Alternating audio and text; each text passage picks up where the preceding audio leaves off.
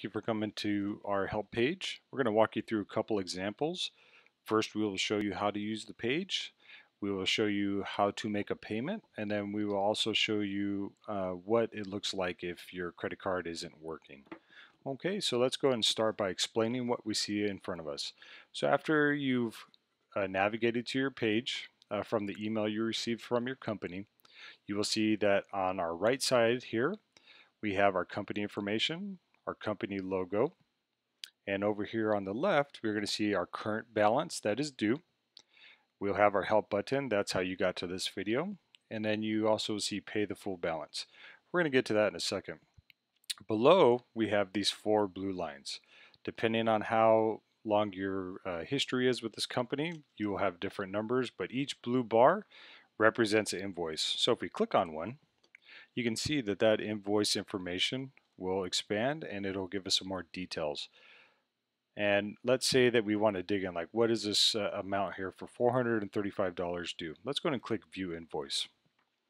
That's going to open up our invoice and it's going to go ahead and give us a breakdown where we can print it out for our records, or we can simply just see what we've got charged for. And we can see on our invoice we have a subtotal. That is what is due from our actual invoice here. If there was any tax, that would be applied to it. And then credits and balances. This is where if you overpaid on a previous bill, it would be subtracted from this invoice. Or if you owe, like this customer does on this example, he owes $100 from a previous invoice, that gets added to his total. Okay, so it's kind of a running tally on your total due. So you click go back. That'll get us back to our page. All right, and we can see that that previous unpaid invoice is down here for $100. Okay, and then also on these paid invoices, you can come back to them at any time and click View Invoice, and you will show a paid watermarked invoice. So you, like I said, you can print those out for your record by clicking this green button, Print, or you could come back at any time and reference those. So what we're going to do is we want to make a payment. Okay, if you want, you can simply click on this blue bar and you can click on this blue button here. This one shows unavailable. That's just because this is a test account. But you can go ahead and click this blue button and you can fill out your credit card information. The easier way is simply just going to always be at the top here and click pay the full balance.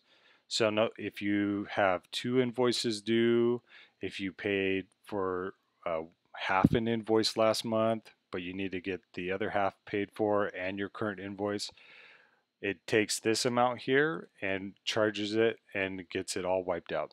Okay, or you can set up other payment arrangements with your company, but this is just a walkthrough of how this works. So we'll click pay the full balance. It's going to ask you, are you sure you want to pay the full balance? So this guy has a balance due of $535, and we're going to go ahead and say pay with card. All right, and we're going to put in our fake user's name, Jeff Frink, and we will just give him a fake address. And let's go ahead and make up a zip code, and here we go. It automatically looked that up. Now all of this information is going to be the billing information for your credit card. So you want to make sure that matches because they do use this to make sure it's not a fraudulent charge. Okay, so we're going to hit payment info. That takes us to our credit card information. And then what we're going to do is I'm going to show you what it looks like real quick if your credit card gets declined. Okay, so I'm going to go and put in a fake credit card number here that is just for testing purposes only, and it will come back with a declined card. But I want you to see what that looks like in case you're having trouble with your credit card. And I'm just putting in fake test data here. So I'm going to click pay. So you're going to see that the screen shakes. It highlights the credit card number in red, and to the right it says this card was declined. You see that right here? So that's going to tell you right off the bat that your card isn't working, or that you don't have enough money in your account to cover the balance.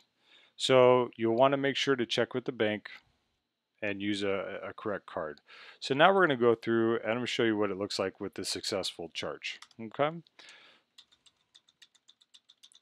Once again, these are just fake testing numbers. Oh, and before we go ahead and run this through, this Remember Me button, you'll want to check that. What it's going to do is we'll click Remember Me, and it's going to ask for your mobile phone number. Okay. The next time that you make your payment, so next month when you get your next invoice, you can go ahead and after you select this Remember Me button, it'll send you a text message with a 4-digit PIN code to put in the next time you go to make a payment, and then you don't have to put all your credit card information in again. Now, all this credit card information is stored with the credit card processor. It never touches our servers. The company that you're making your payment to, they do not ever have your credit card number. That is solely with the credit card provider. It is much safer with them. Okay, so I do recommend doing that. We're not going to do that for this testing purpose, and let's go ahead and click our pay button. All right. So here we go. We have a notification that the payment was successful, and then the page is going to go ahead and go back, and now we can see that our balance is 0 and all of our invoices show paid. Okay, and so from this point on, the company that you made your payment to will receive notification that you made your payment. It'll be logged in the system, and that's it. So next time you need to make your payment, all you'll need to do is click the button to make your payment, and as long as you click Remember Me, you'll just have to put in that PIN code that will be texted to your phone, and you're all done. You'll be in and out in about a minute. Okay? I hope you had a great day. Bye-bye.